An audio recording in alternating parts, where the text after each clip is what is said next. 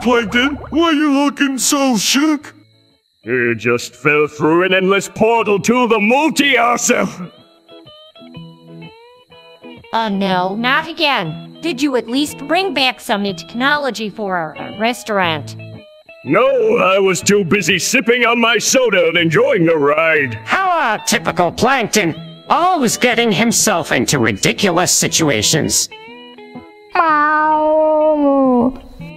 Hey guys, what's going on over here? Plankton fell through a portal or something. Who cares? Let's go get some Krabby Patties. No, wait, you don't understand. I saw things. Things that would make your tentacles curl. Oh, please spare us the dramatics. We've all been to other dimensions before.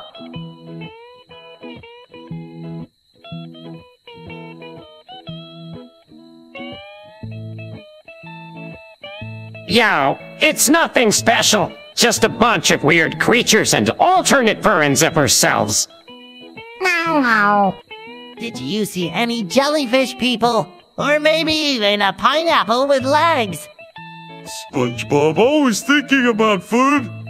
This is serious, guys. There were giant talking pickles and dancing hamburgers everywhere.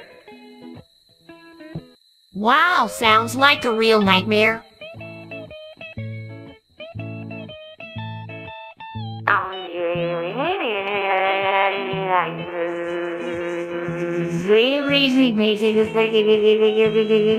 Maybe you finally found your true home then, Plankton, amongst all those tiny food items.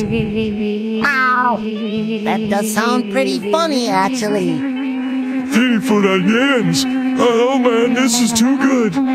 You know what? Idiot, I don't need any of you.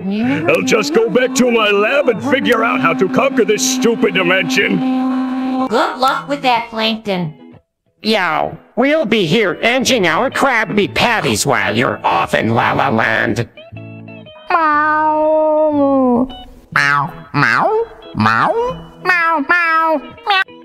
See ya later. Plankton, have fun being a tiny speck in the multiverse.